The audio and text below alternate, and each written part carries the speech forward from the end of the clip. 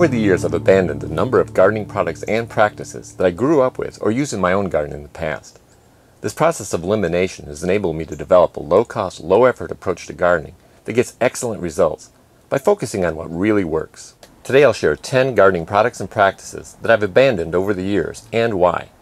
I'll start with 3 that my parents used in our family garden when I was growing up, but my wife and I never adopted. The first is tilling. When I was a kid, my father tilled our family garden every spring. This made perfect sense to me at the time, because the soil was usually compacted and full of weeds, and tilling seemed to fix these problems, at least temporarily.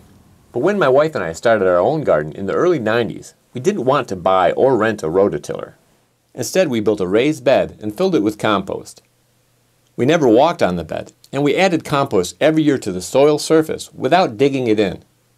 Using this approach, I couldn't help but notice that unlike my family's garden when I was a kid, our soil never became compacted, and we never had to do much weeding.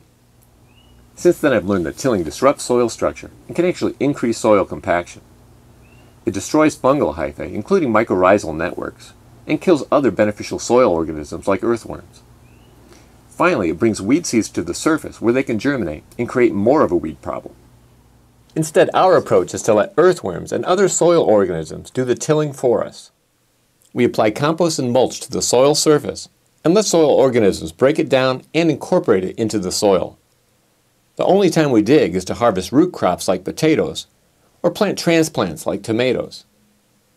Using this approach, we never have a problem with soil compaction, and we do essentially no weeding. The second gardening practice I grew up with but never adopted in my own garden is growing in rows. Growing in rows makes sense on large farms where space is needed between crops to operate machinery, but we don't use machinery in our small garden. Instead, our priority is to grow as much as we can in our limited space. Growing in beds does just that by increasing growing space relative to walking space. It also reduces soil compaction by minimizing the area of ground that is walked on. We grow in beds that are 3 to 4 feet wide. This width allows us to easily reach the center from each side. Though we have raised beds, you can also grow in beds in your native soil by simply growing in 3 to foot wide plots instead of narrow rows. The third practice I grew up with but never adopted is the use of synthetic fertilizers. Both of my parents grew up on farms after World War II, when the use of synthetic fertilizers increasingly replaced traditional organic methods. On their farms, they used both organic methods and synthetic fertilizers, and they carried over this approach to our family garden. But when my wife and I started our own garden, we made the decision to grow organically. At first, we purchased organic compost and fertilizer, but we soon realized that compost, worm castings, and mulch from free local resources provide our soil and plants with all the nutrients, beneficial microbes, and organic matter they need. We prefer this approach over the use of synthetic fertilizers for many reasons. Simply put, compost, worm castings, and mulch from free local resources are more sustainable, better for the environment, and better for plants and the soil food web. If you'd like to learn more about why we prefer this approach over synthetic fertilizers, please see this link. The fourth product or practice that we've abandoned is store-bought compost. We did buy several yards of organic compost in the early 90s to fill our first raised bed. Doing so definitely jump-started our garden at a time when we were very busy and didn't have much experience making compost. But since then, we've learned a lot about making compost and about the abundance of free local resources in our area. These resources are so plentiful and accessible that it just doesn't make sense to me to buy compost anymore. Some of our favorite free and local compost ingredients are kitchen scraps, autumn leaves, grass clippings, yard waste, comfrey, aged wood chips, horse manure, straw, and spent brewery grains. We're not only able to make all of our own compost with these materials, but we also keep these valuable resources out of landfills. The fifth item on today's list is store-bought organic fertilizer. We did buy organic fertilizers in the early days when we expanded our garden beyond our first raised bed and started growing in the native soil. The native soil was in pretty bad shape, so I do think the organic fertilizers probably helped. But as we ramped up our compost production, I began to wonder if the additional fertilizers were even needed. So several years ago I stopped using them entirely, and we've never seen any negative consequences as a result. In fact, one of my goals when I started this channel was to show that compost, worm castings, and mulch from free local resources can provide our soil and plants with all the nutrients they need. And I sought to demonstrate this with both garden results and with a soil test. A soil test this spring showed nutrient surpluses, and we can now actually reduce our compost applications to bring nutrient levels down. Number 6 and 7 are products that were never actually part of our gardening regime. Instead, we only use them in the context of a field trial to test their effectiveness. And based on the results, we don't plan to use them in the future. Number 6 is rock dust. For the field trial, we used a rock dust brand recommended by a leading rock dust advocate and applied it according to his instructions, including his recommended application rate. Compared to a control, the rock dust group produced significantly lower yields. Rock dust tomatoes had slightly lower Brix readings than control tomatoes. And while the rock dust group kale and collards fared well in a taste test, rock dust tomatoes were judged to taste not as good as control tomatoes.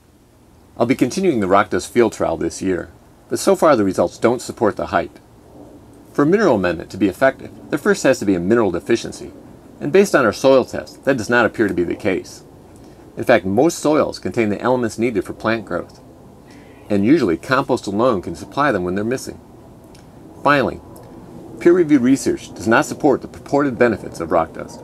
Number 7 is biochar. Unlike rock dust, the peer-reviewed research on biochar is very promising.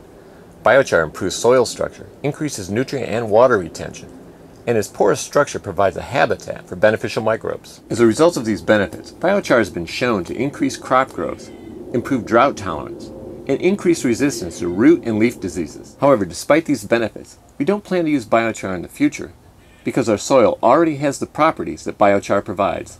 Specifically, without biochar, our soil already has nutrient surpluses and a high cation exchange capacity, which means it holds nutrients very well. It's high in organic matter and as a result holds water very well. And our use of compost, worm castings, and mulch ensures a healthy population of beneficial microbes. And so far we haven't seen superior yields from our biochar group in our field trial. Again, this is probably because our soil already has the properties that biochar provides. Biochar is much more likely to have a positive impact on poor soil than it is on soil that is rich in organic matter, nutrients, and already teeming with beneficial microbes. One final reason we don't plan to use biochar is that our soil is slightly alkaline. Biochar is very alkaline, and we don't want to risk raising our soil pH by adding biochar. The 8th product or practice we've abandoned is Comfrey Tea. We grow comfrey to use as mulch and as a green compost ingredient. And a couple years ago I made a batch or two of Comfrey Tea, but I haven't since then. We made it by submerging comfrey in a bucket of water for a few weeks until the comfrey decomposed. We then poured the resulting brew on the soil as a liquid fertilizer. We initially stopped using Comfrey Tea simply because the fermented liquid smells very bad, kind of like raw sewage, and the smell lingers in the garden for days. In addition to the smell, I don't see much benefit in taking the time to make the tea. Even if the nutrients in the tea are more plant available, I'm not in a hurry to add nutrients to the soil anyway. I'd much rather simply chop and drop the comfrey as mulch, which keeps the soil covered, provides a food source for earthworms, and takes less time and effort. So no more Comfrey Tea for us. The 9th item on my list will likely be the most controversial, Compost Tea. Of all the things I've said in my videos, nothing has provoked more ire than my decision to stop using compost tea. This is definitely a topic people feel very strongly about. Compost tea is purported to restore beneficial microbes to the soil food web, protect plants against diseases like powdery mildew, and increase plant health and yields. Unfortunately, these claims haven't been supported by peer-reviewed research. In fact, research has shown compost to be more effective than compost tea at introducing beneficial microbes to the soil and improving plant resistance to disease. We stopped using compost tea entirely last year and noticed no negative impact in terms of plant health or yields. In fact, we had our best garden ever. And because we used to make compost tea every week, we now have more time to do other things. The 10th product or practice that we've abandoned is turning compost frequently. If you need compost in a hurry, turning hot compost definitely helps. And I have no doubt that our garden has benefited from this practice over the years. But now that our soil is rich in organic matter and nutrients, we no longer need compost quickly. So we can just let compost happen. We started this compost pile in the fall, but probably won't use the compost until next fall. The pile initially heated up to about 130 degrees Fahrenheit, but it's cooled off now this winter.